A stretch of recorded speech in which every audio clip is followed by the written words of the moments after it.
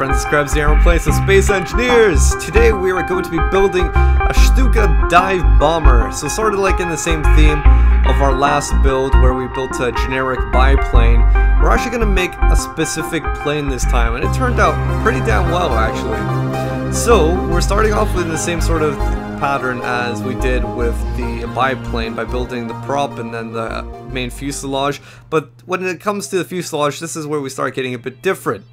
With the Ju-87, the Junkers Stuka, you had this sort of cockpit that was protruding out from the top, and it had, the glass and whatnot, so I wanted to come up with a similar effect, and so I used grates to make that protruding cockpit out of the fuselage.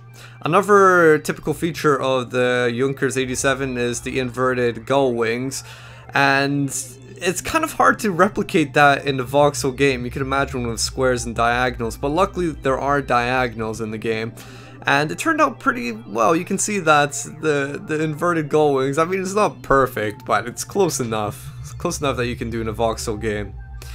With the tail portion, I made it quite similar to the biplane, but the biplane had a lot of catwalks going on. Rather, I wanted to keep it in the same design of the rest of the plane this time by just using blocks. The underside, I painted white, because if you can imagine, if you're doing daytime bombing, then if you had a white undercarriage, you'd be harder to spot up in the sky. You'd sort of mix in with the clouds, if anything. I know that's kind of unrealistic to do this in space, like, oh yeah, there's clouds in space. Well, there actually are gas clouds and whatnot, but you get what I'm saying. There are typical white fluffy clouds, not really so, but it's a space aeroplane, if that makes sense. I also put in a turret at the back, and this is for essentially two people, one person flying the plane and the second person who's going to use the back gunner turret. And it's pretty kick-ass because it's fully rotatable, 360, it can move up and down, but you gotta be a bit careful when you're shooting with it because it bounces back quite a bit. And this is built off of a small ship, alright? So it's been attached to the large ship, the main body, by via landing gear. Now, one last thing, I mean, you can't call this a dive bomber without actually having some bombs. So I put in landing gear so you can land, but also landing gear on the sides and covered them up a little bit, because these will hold, lo and behold, the bombs, or should I say warheads. Perhaps a bit more destructive. And I covered up the landing gear portions that hold the bombs with these small ships essentially, and hooked them up to the larger ship via landing gear again, and just makes it look nicer. Sort of takes out all the gaps and whatnot. Finally, I put on some engines, a bunch of them in the back, also some on the wings and the underside, but you can't see that right now. And this just gives it functionality. I mean, fair enough, you have the prop at the front and that spins, but this is space, and you need a bit of propulsion. As they say.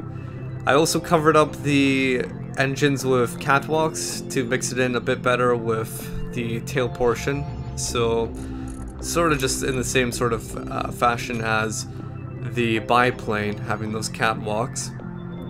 And the internals I decided to stuff into the wings this time. In the biplane it was mostly in the hull, but that's because the wings were just catwalks, they're paper thin. So this time they're going to be kept inside the wings, the gyroscopes and the reactors and whatnot. But I thought the biggest difficulty was actually making the prop, because typically Junkers 87 has a 3-blade prop. Unfortunately, you can't really make 3 blades look too well in Space Engineers, so I had to cut it a little bit on the unrealistic side, if it wasn't unrealistic already, and I put in 4 blades for the prop. So that's the building of the Junkers 87. Now it's time to play around. Alright, so here we are. This is the Junkers Junkers 87 in its full glory. Take a look. To be honest with you guys, I don't think that that's half bad. I think if you look at this thing, you would pretty much think that it would be a Junkers 87. That's not bad at all. It's got its warheads attached, you can see with the green landing gear over here. And what I've done is I've actually extended this portion out. So we'll do a landing to show you guys what it's like, how you got the lower landing gear at the back, and how you'll sort of set it up like a Ju-87 would in War Thunder or whatever, real life. And I've also fitted in a reloading station over here, so I'm going to show you guys that in turn. What we're going to do first is we're going to send off these bombs, and I'll show you guys what it's like. And actually, even before that, I'll quickly show you what the turret's like. So this is the turret at the back here. You have your friend that can get in, and say if you're having a dogfight with another Junkers 87, because that's just what happens, or say a biplane, whatever it might be, a spaceship, your friend can go in the back here and select the gun and just fire. Now see, I'm not going to move my mouse at all I'm going to click. Yeah, see, this is one problem with the turret. Because it's so small and the guns are so powerful, it's got a lot of kickback, so much that it just projects you upwards. So you gotta sort of fight against it, or go in short bursts to sort of fight against it. I can't really think of a solution for this, because just the reason why it's bouncing like this is because the turret is so light and the guns are just so powerful. It's just pushing it all the way back, but that's what it is. We've also got a small reactor in the back over here, and you can easily gain access to the rotor. So I've turned the rotor on, and that's driving the propeller. That's a 4-bladed propeller, by the way. I know it looks kind of weird on the Junkers, but that's what it is. And we've also got a staircase down here, so you can just jump on in if you so choose to. Alright, so let's go ahead and fly this thing. I'm hoping we can have a bit of success bombing the ship, because the way that this thing works is the bombs are on the underside of the plane, alright? So you have to aim a bit above your target if you're gonna get the bombs to actually crash. Okay, so let's gain a bit of speed. This thing admittedly isn't the fastest thing ever, but that's because it doesn't have a lot of engines. If you wanted to edit it, you could freely just add in as many engines as you want. And it's gonna be on the Steam Workshop if you guys want to download this thing. So let's start flying forward like a Ju-87 would, and we're gonna drop our bombs now by disengaging the landing gear, and here it goes. Okay, we gotta fly away, Krebsy. The bombs are inbound. Shit, I think one might miss. Oh no, they both hit. Direct hit. Haha. Oh, look at that. Just like a Junkers, isn't it? Diving down and then swooping out of the way. Holy shit! I think we just lost something critical there. Okay, I see what happened. We lost some of the covers on the landing gear. It's no big problem. Actually, we lost our turret at the back as well. I'll tell you why that happened. It's because we rotated a bit too quickly. Yeah, we rotated a bit too quickly, so it's actually no big loss. We can still keep on flying without it. Just one thing that you have to note is make sure you don't, yeah, turn too quickly on with your mouse. Alright, so I'm going to show you guys now the reloading procedure of the Junkers. And it's not very realistic, to be honest. I mean, a Junkers isn't gonna really do a a vertical landing, if anything.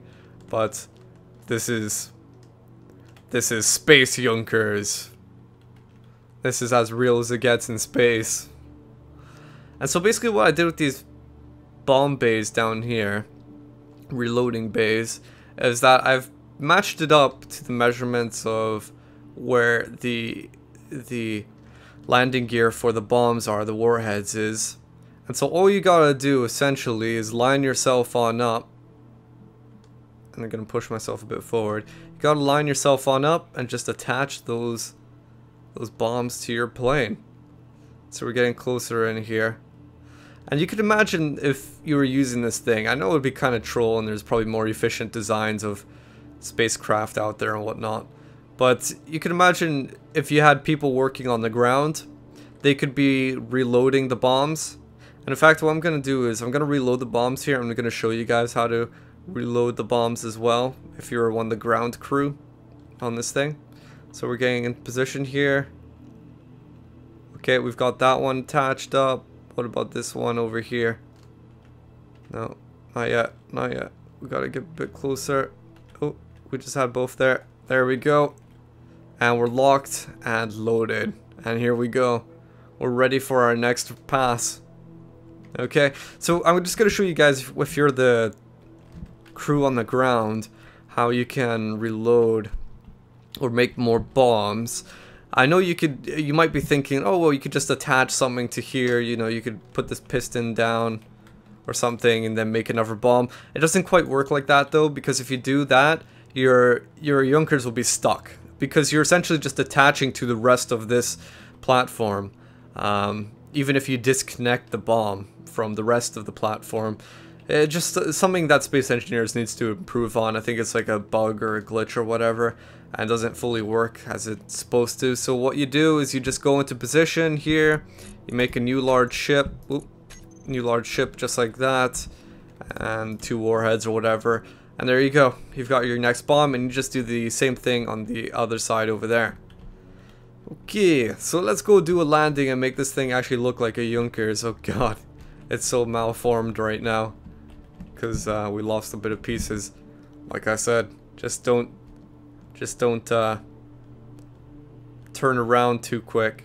And sorry if the screen is flashing there.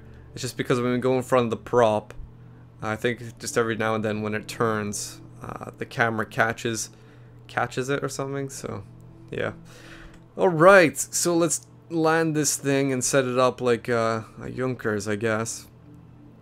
Let's back up a little bit more. Almost there, almost there. Just so we can see this thing in its full glory from the ground. Alright. Down we go. We're going to try to touch with our back landing gear. And then that'll adjust with the landing gear at the front. There we go. There you have it. Now we're just going to lock ourselves into place. Alright, let's go take a look at this thing then, eh? And we'll turn off our jetpack, actually. So, the ladder's right up there. It's kind of hard to reach. I guess you're going to have to turn your jetpack on for that. But here we go. Alright, let's stand a bit back so we can see this thing. There you go. Can't really see the cockpit from here. But that's the Junkers 87. Built-in Space Engineers. That doesn't look too bad, does it? That does not look too bad, I think. Junkers 87. So anyway guys, this is going to be up on the Steam Workshop. You can feel free to download it, pass it on to your friends, and if you enjoyed this, please leave a like. Until next one, this is Krebsy, and I'll catch you guys later.